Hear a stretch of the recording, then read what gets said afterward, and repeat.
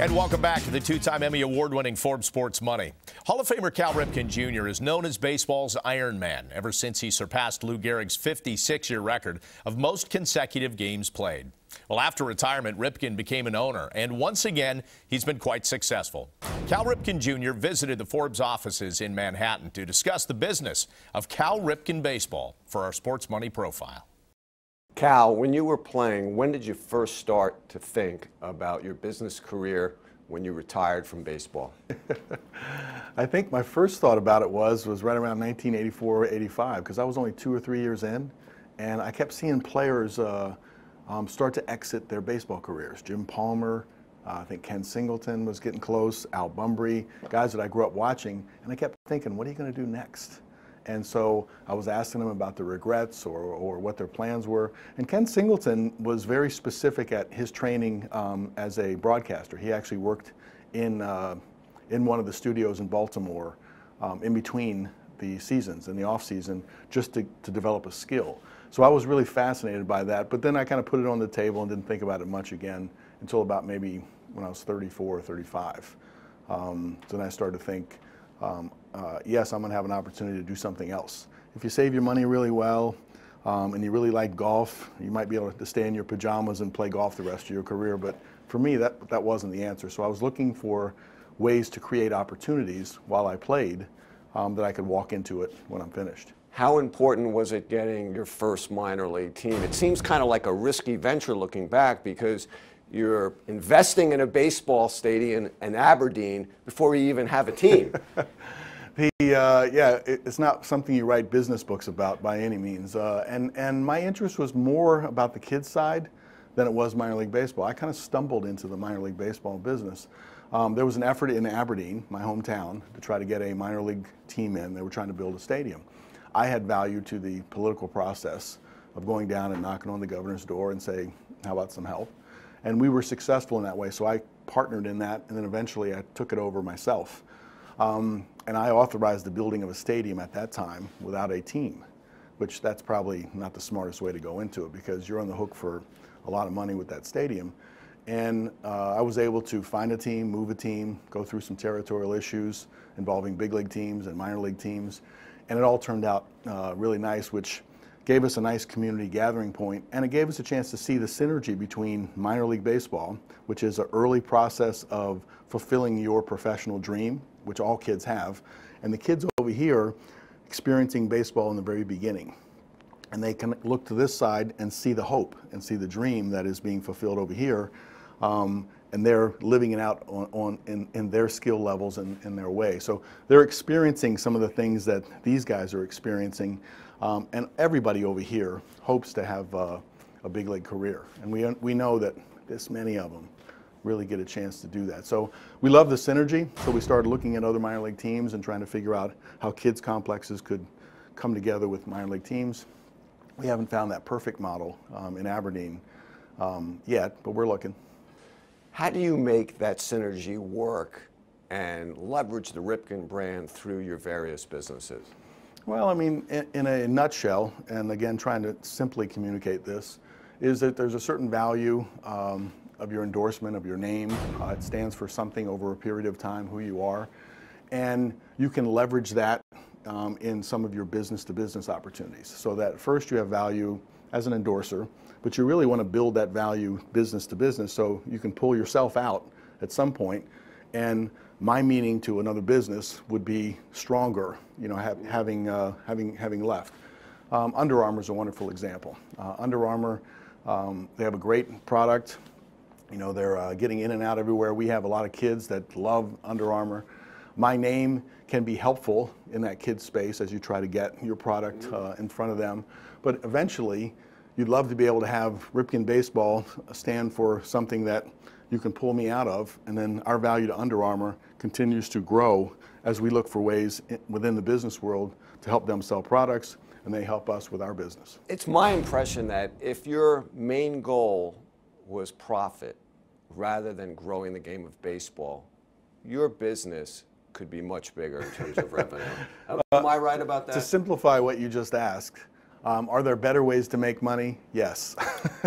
I've left a lot of money on the table with products like Propecia, Viagra, and all that kind of stuff, because I look at it and I go, okay, I can't see myself doing that sort of thing. To me, it's what you love to do, what you hope that you're giving to the next generation of kids, the lessons that they learn through sport, through baseball, and you hope that they can experience some of the things that I experienced. So, yes, I mean, this is what I like, this is what I know, but are there better ways to make money? Sure. All right, don't go away. We have got more with Cal Ripken Jr. when we return on Forbes Sports Money.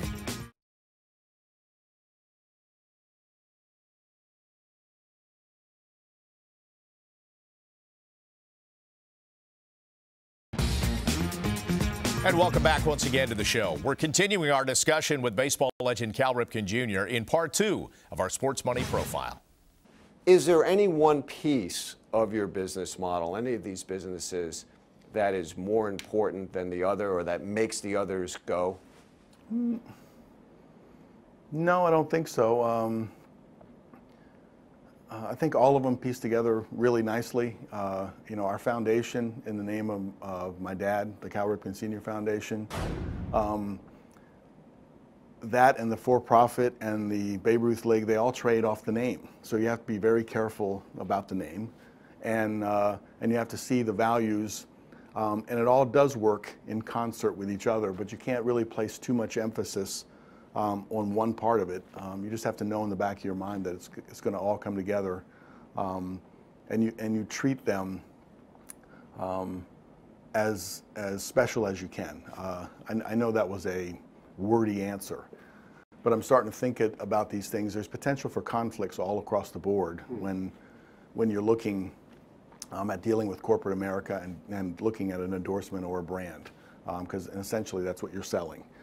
But I think we've been very careful in making sure that all the areas that we're in that do trade off the name kind of come in sync. What's the trick to making sure they come in sync, though? Because, you know, I've looked at the business careers of a lot of former athletes, and generally it's, you know, one, maybe two businesses that they do. I haven't come across anybody that has as many different businesses as you have, and I'm thinking a big part of that may be the fact that it's hard to make them all gel.